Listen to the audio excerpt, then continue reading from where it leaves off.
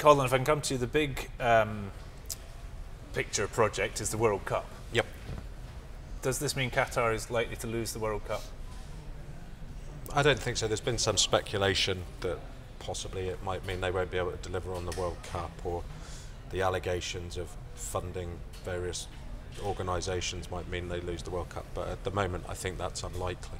So at the moment, the World Cup itself, that's FIFA's, the World Footballing Body, FIFA, that's their tournament. They've awarded it to Qatar, yeah, and Qatar's going ahead building. And it's in 2022, so there's still quite a long way to go. I mean, there's a lot of water to flow under the bridge between now and 2022, and I think just because we've had a week of disruption and the expectation of a bit more disruption, but the expectation is that it won't be, infinite, doesn't necessarily mean the World Cup construction program's not going to be delivered. So if the scenario is that things are resolved quickly, there's a diplomatic solution or some sort of rapid solution, then there's no problem. Everything goes back to normal with a slightly different political background. Yeah. If it drags on, though, what's the risk to the World Cup? Is it not being ready in time? Well, it depends. The question, I think, then becomes what is ready in time. So if you look at things like the Metro, most of the major packages in the Metro are underway. They've got a completion date way ahead of the 2022 deadline. The first bits of stadiums are now being delivered as well, so you could maybe have a scenario where not all the stadiums are delivered on time, but you've got most of them in place. So I think it would become a question of what is ready rather than if they're ready. I'm sure it will be ready for the World Cup. There might be elements that aren't ready. Okay. But so it might, and again, it would have to drag on for quite a long time for you to get to this point of view. And we've actually seen in other World Cups where bits have not quite, in Brazil in particular. Yeah.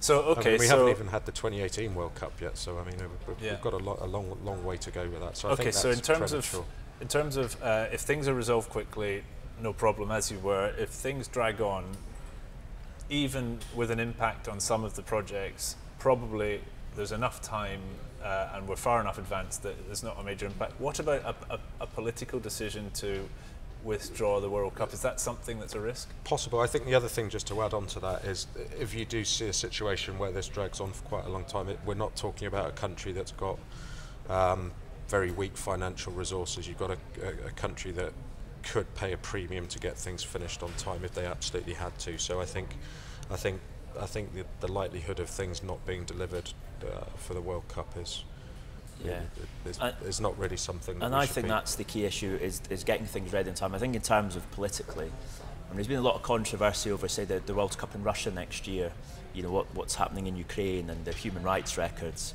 and even Qatar before this on its certain issues. Should it be awarded the World Cup politically? There was corruption allegations and other human rights things with labourers and so, and FIFA likes to stay separate from that. So I think, unless something major happened, I don't think they politically would be taken off. I think the key issue is completing the infrastructure on time.